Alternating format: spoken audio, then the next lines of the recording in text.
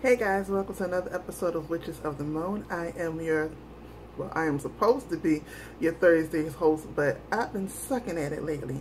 I'm sorry. Okay, I had internet problems, but internet's fixed now. Everything's good to go, so I shouldn't have no more problems. Fingers crossed. But yeah, I am Thursday's host.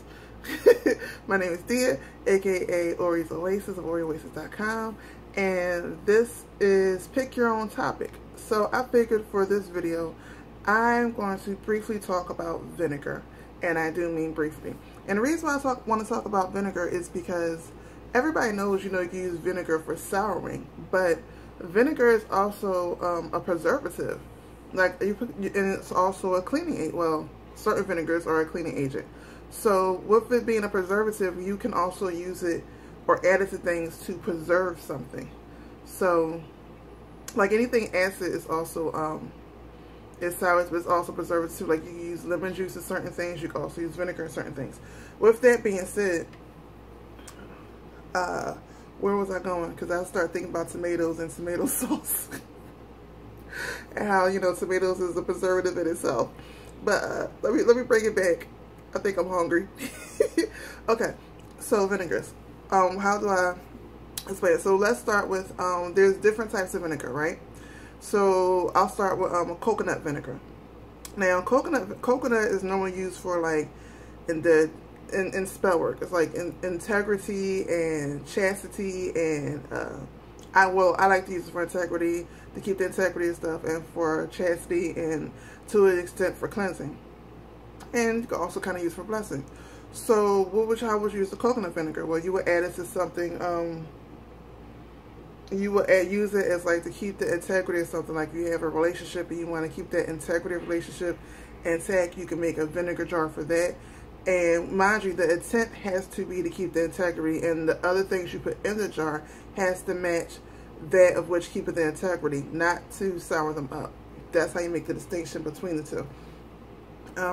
Or like you can use it to bless like a mojo bag with the intent again to keep the integrity of it. Also, rice vinegar. Rice vinegar is great for prosperity.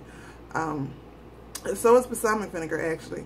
Well, but I want to stick to rice vinegar. You can use that to keep the longevity of your prosperity workings, because again, vinegar is what's the word I'm looking for? I just said it. And I can't remember the word right now. But anyway, you can use it to keep the longevity of that type of work. Apple cider vinegar, sherry vinegar, champagne vinegar. Those are good for relationships and for house blessings and peace and calm and bringing fun and joy into your environment. That's basically it, because I don't want this video to be too long. Trying to keep it under 5 minutes so it can load without any issues. Even though I got my internet fixed, I don't want to test the limits of it. So I'm trying to keep this video down. But basically that's it. Vinegar is one thing that we don't really talk about much, and everybody knows about souring, but you can also use it because it preserves. The word came back. Thank you. Thank you, Spirit. But you can preserve stuff, so you can, when you look at it that way, you can look at how it opens up a whole new world of how to work with vinegar and vinegar products and different types of vinegar, because there are a lot of different types of vinegar. So I hope you got something out of it, and I will see you next time. Peace. Oh, don't forget to comment on everybody's videos. Don't forget to subscribe if you haven't subscribed, and don't forget to watch everybody's video, and thumb things up. Alright guys, see y'all later. Peace.